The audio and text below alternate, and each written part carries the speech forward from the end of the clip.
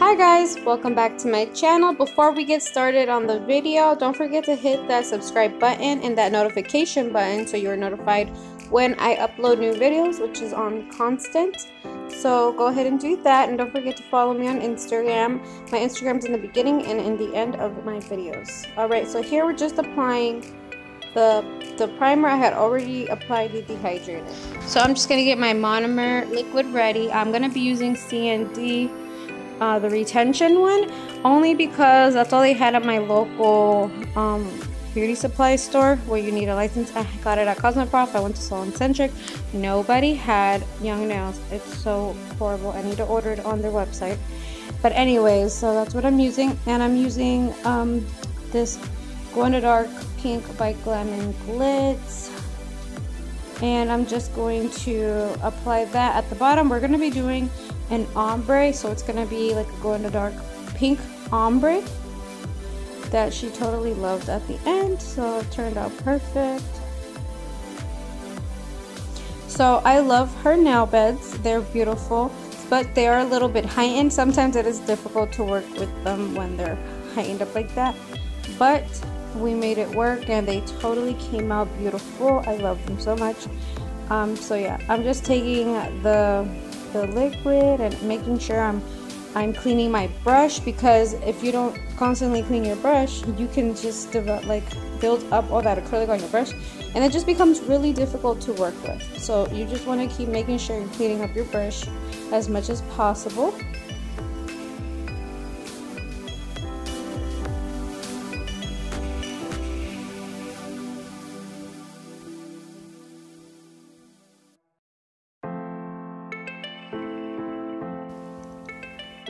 And just so I don't forget to mention, I am using my Alpha number 10 brush.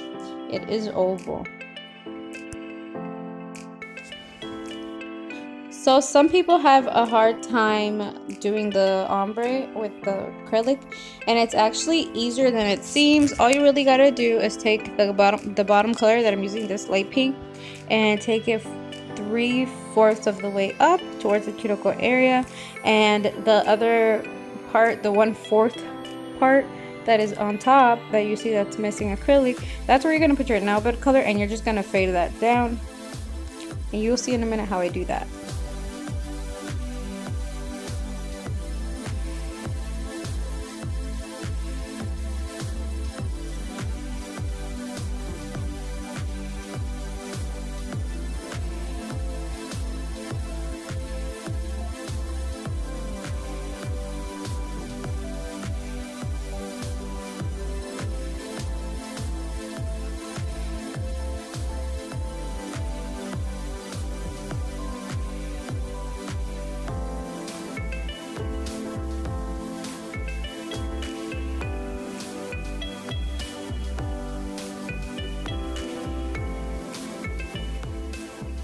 Okay, so you just applied the nude color on top, and you're just gonna fade it down. That's basically all you're doing. And to get it properly faded down, you kind of want to add enough so it looks like the faded effect. If it doesn't look like it's fading properly, you kind of want to add some more of that color in between both of the colors and fade down from the middle of both of the colors, if that makes sense. Kind of basically adding extra color in the middle and start fading it down more, and then you'll get the effect. But don't add too much acrylic, because then it's not gonna look good at all.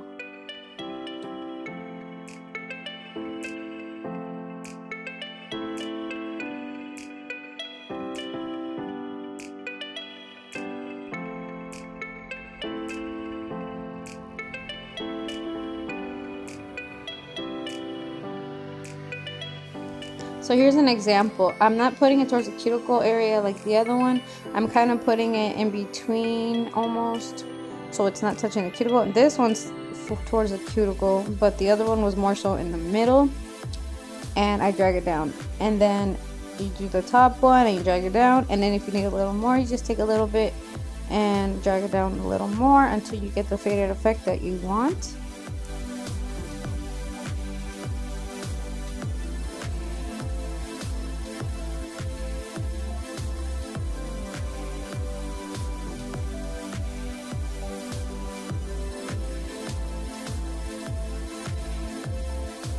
And of course, don't forget to clean up around the cuticle area to make the filing easier, because you want to see, basically you want to see the cuticle, and then you want to see a little bit of your natural nail, and you want to see where the acrylic starts. So basically you want to see at least a little tiny thin line gap of your actual natural nail. And then here we're just applying the clear on top of that, so that way when you file the nail into shape, you're not losing that ombre that you just created, because you could easily lose it by filing to perfect it when the ombre has already been made, so it will ruin it. So this basically protects the design and the fade. So that's all you really want to do. See how I'm just making sure my brush is clean. Basically you just put it on top or you put it in the middle, just make sure you cover the nail. So it doesn't really matter where you start, as long as you know you're covering the nail and you're covering that beautiful ombre that you just created, and it's just gonna give you the best effect. And it actually blends the colors even more together when you add the top one. And some people actually like me, I'm adding like the speed clear on top because that's just my go-to. But some people actually like to add like the clear with some pink tint, like a sheer pink, and it fades it a lot nicer. I haven't tried it, but I've seen some people do it and it looks really nice. It fades it a lot better together.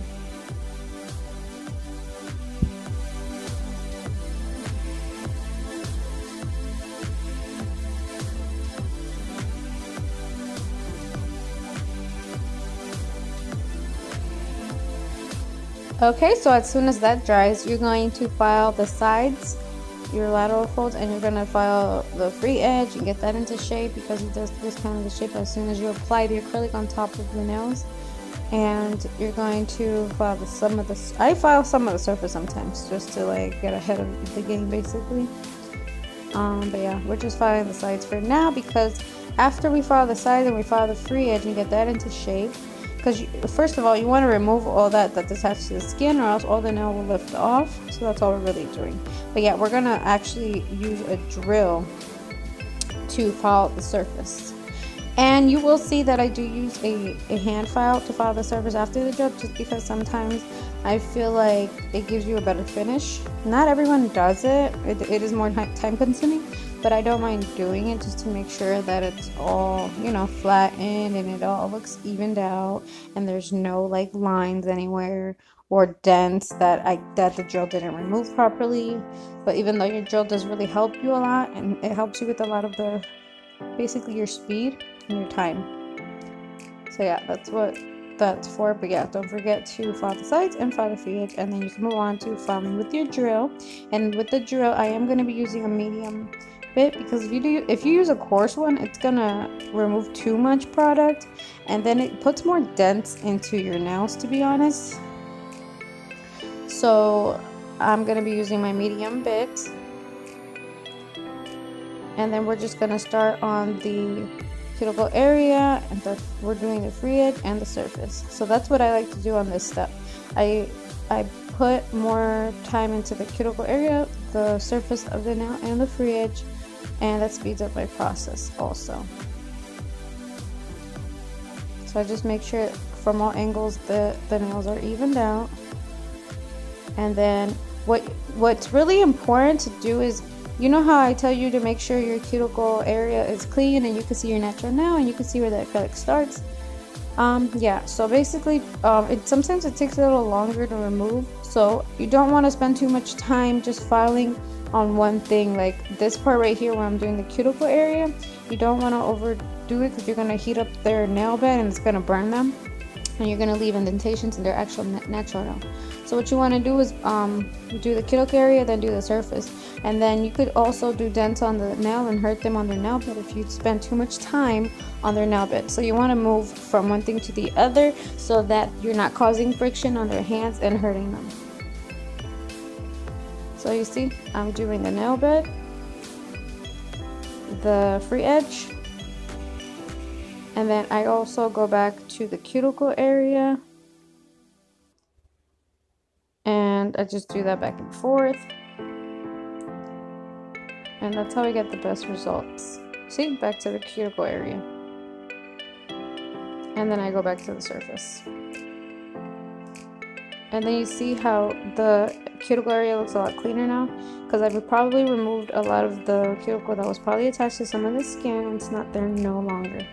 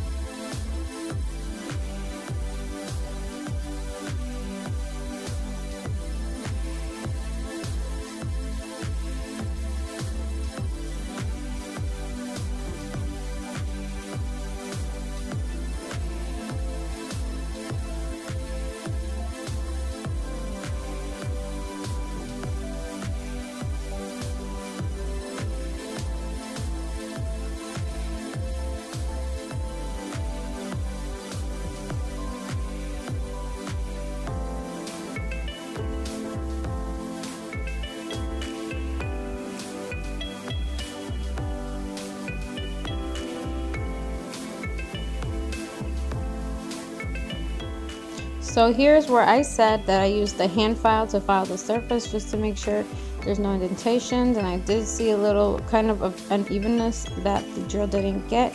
So that's why sometimes this is what I like to do.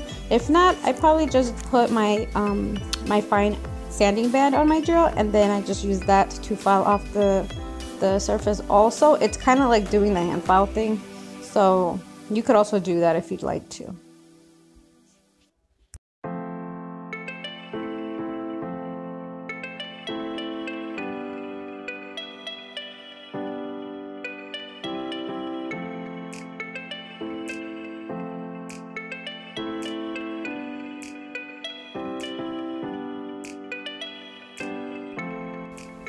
So now we're just buffing the surface, making sure it's extra smooth. I'm using my black and orange little buffer that I ordered on eBay, and I actually need to order some new ones today because I'm running out. Okay, so here I just sprayed with alcohol and I'm wiping it off with a paper towel so her hands are free of dust and anything like that.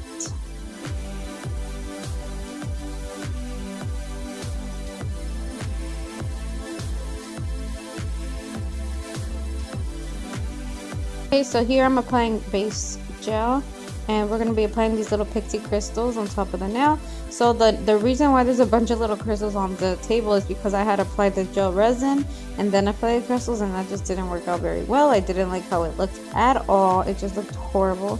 So the best way to do this is just to add gel base coat or gel top coat, whatever you want, something to stick it onto that's gel. And basically just flatten it down, make sure the sides are even, and then you can put it into the UV lamp. I'm sorry, not the UV lamp, to my LED lamp for 30 seconds. So we just added the gel top coat onto this nail, and now we're adding the pixie crystals also, flattening them out from the top and sides, and the free edge of course. And then here I'm just adding to where I needed to add some missing ones.